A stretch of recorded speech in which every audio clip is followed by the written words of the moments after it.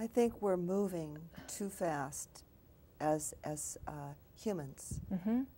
In our culture, we're moving too fast. Children, as well as the adults, have lost contact with the earth medicine. Yes. They're breathing shallow. They're not looking into each other's eyes and being present. I mean, anywhere you go, it's almost considered rude to look someone in the eye and say good morning. And I know it still happens, but my experience has been to look someone in the eye, and it's like you're trying to give them a gift by acknowledging them, and by using your voice you can actually slow them down and make contact, just human contact. It just feels like the train is moving 200 miles an hour with lots of stress and lots of fear of the future. And so these cravings come into play to fill the void. So let's talk about cravings. Can we go back just a little bit? Yes. I want to rewind. Okay. Just a little bit to that last question you asked me, Yes. and then yes, I want to get to cravings because I have a lot to say about that. Okay. You know when I was talking about life happening in a field? Yes. And I think in this field that our relationship with food tends to reflect how we're doing everything else. So if you say to me, you're too busy to feed yourself right, I bet Good point. that also means that you're too busy to exercise, or you think you are, that you think you're too busy to have fun time, you think you're too busy to have downtime, you think you're too busy to sleep. Excellent point. It is something that plays out across the board in the field of needs. And so I agree with you. I think Get off the train and slow your life down. Right. And so this is something that I think is critical. And before I left, the last question you had about why is there so much obesity? The third point that I want to make about that, you know, there's a study out from France, and you can Google this. It's called Intense Sweetness Surpasses Cocaine Reward. Whoa. And what these French researchers proved is that sugar in its white form is more addictive than cocaine. Wow. More addictive than cocaine. So when you see people saying, I want to stop eating this, but I can't, they're kind of right. Because if you were to replace sugar with cocaine, I mean, they're basically telling you that they're hooked on something that has a complete hold on normal physiology. And it's going to make you want more, and then more, and then more, and it doesn't stop. It's a drug. And that's why in Weight Watchers where they say, you know, one cookie is too much and 1,000 isn't enough, right? Right. It's true when it comes to sugar. Yeah. So this is, you know, there are mice studies too, where they would, we've discovered that sugar follows the opiate pathways in the brain. That if you give sugar water to baby mice, I'm sorry, if you take baby mice away from their moms, they cry a certain number of times per minute. If you feed those baby mice sugar water and you take them away from their mom, they don't cry.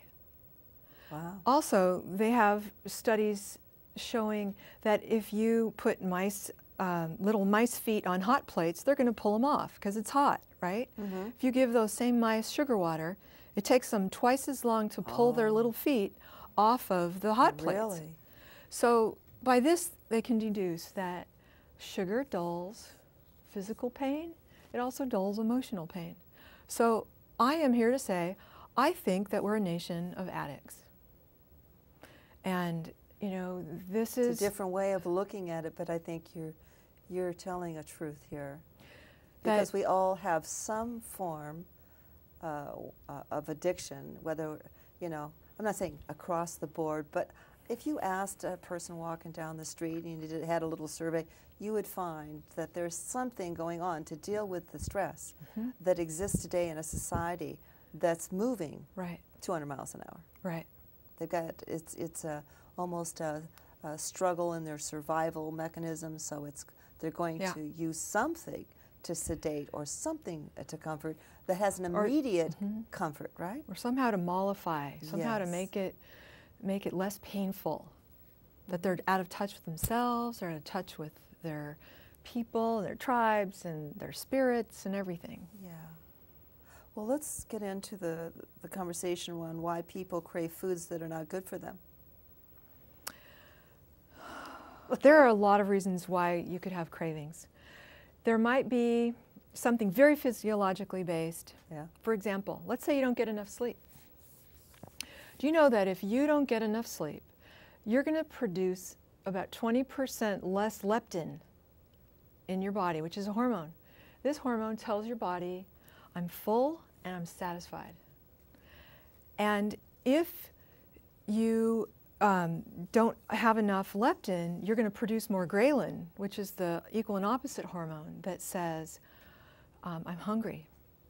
So not enough sleep can cause cravings. And not to mention that you're tired and you're just reaching for anything that's convenient, right? So, and other things that can happen are very metabolic. Like, for example, I mean, I just diagnosed my first case of hyperparathyroidism. Really? That'll cause a certain kind of cravings, and not to feel well and to not have a lot of energy. And, you know, she said she was too tired to feed herself right. Anyway, you might have something metabolic otherwise, like you might have candida, which is an overgrowth of fungus in the body. Everybody has a little fungus in them, but you could have too much. Yeah. And if you have too much, deciding what you're going to eat is like lobbying in Congress. The yeast are going to make you want sugar. So it's hard to not eat sugar if you are fighting candida. It could be a parasite in your system. It could be a nutrient deficiency. A lot of people are low in magnesium. And you know, magnesium is very high in chocolate. So it's sort of medicinal to be feeding yourself chocolate if you're low in magnesium. It's not optimal, but you're somehow, you've got some body wisdom that says there's something in there for me.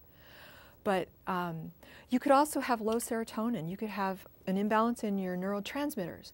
And if you have low serotonin, you're going to crave sugar to bring tryptophan across the blood-brain barrier to make more serotonin. So again, it's like body wisdom trying to medicate you, but it doesn't really get you there. No. And so for everybody, I say, you've got to get yourself tested. If cravings are a big issue for you, you should get yourself tested and make sure, is it your cortisol is burned out? Are you low on DHEA? If you're low on DHEA, you are going to be tired and achy and not wanting to cook, and you know, it's good to have the basic biochemistry in there to support running your machine, and then you're more able to take on the task of getting off a cocaine habit like sugar. So the answer is, if you've got cravings, you need to go check it out, because there may be something there that is abnormal. Yes. Okay. You know, I'm listening to you share this wonderful information. And what went through my mind was all these kids, especially in high school and in college, that are skipping meals, that don't have a healthy diet, and how we need educators out there in the schools, in a program that's teaching what you're talking about. Because how are they going to learn it? It needs to be a course. Yeah. A basic course. Remember we had home ec in high school? Yeah. This, you know,